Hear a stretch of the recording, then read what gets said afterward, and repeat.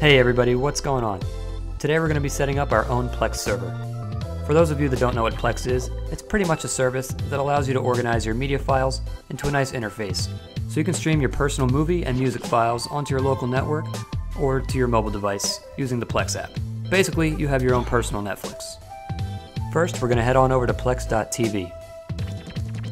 We're going to download the Windows version of Plex and get ready to set up our server.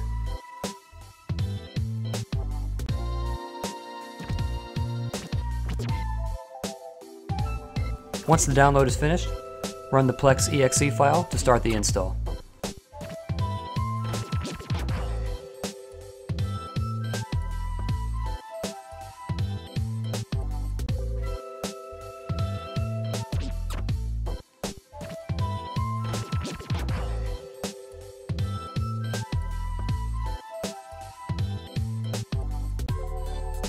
The Plex app for Windows will open up through your default web browser. Go ahead and sign in with your free Plex account or create one.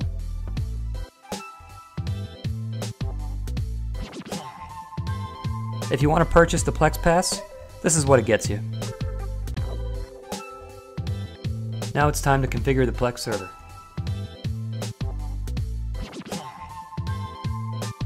Tick the box to allow Plex Media Server to configure your network in order to access your media remotely.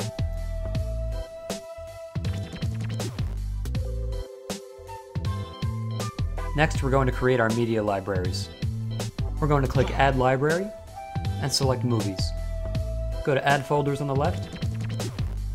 And we're going to navigate to where all of our movie files are kept.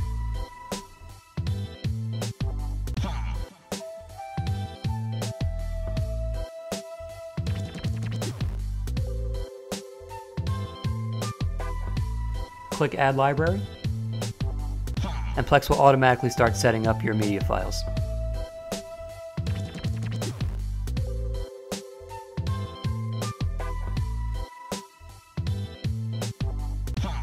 Now do the same with the TV shows.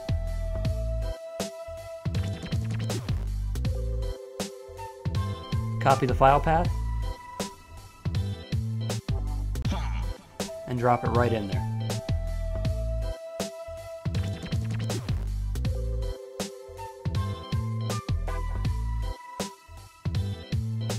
Under the Advanced section, you'll see here, these are the different databases you can use for your movies and TV shows.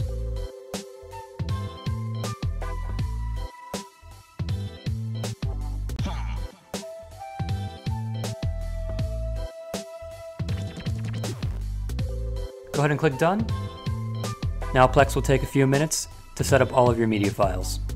A few moments later. Now that that's finished, we have all of our movies listed here in our library. Keep in mind, I actually do own all of these movies.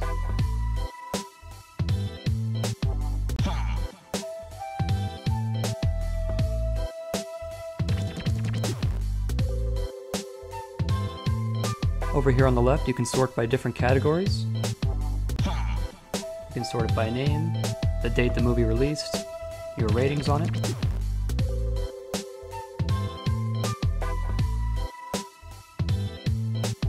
And you can also sort by genre as well.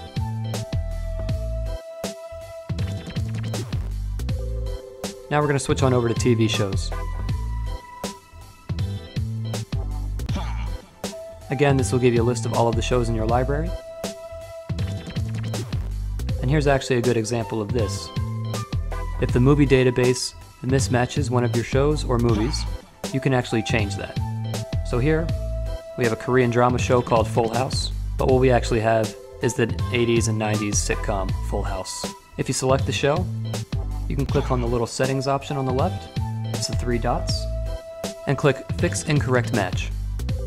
From there, you can make the correct selection. Plex will then take a minute or so to fix the changes.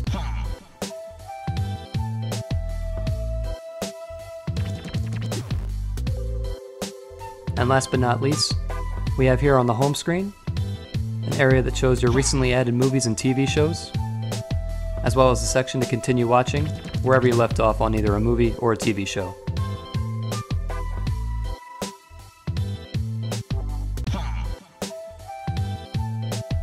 So now we're going to go ahead and access Plex on the Xbox app. And from here you have the same categories, movies, TV shows. And again here the Plex app will try and organize some of your movies and shows.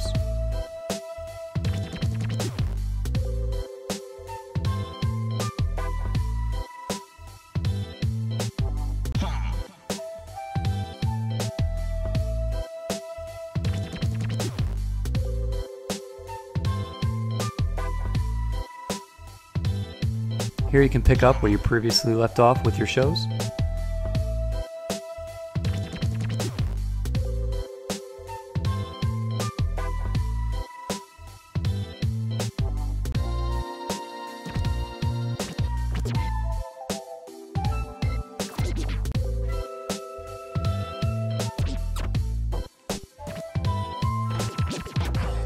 And you'll see that the interface is fairly similar to any other streaming app that you would find.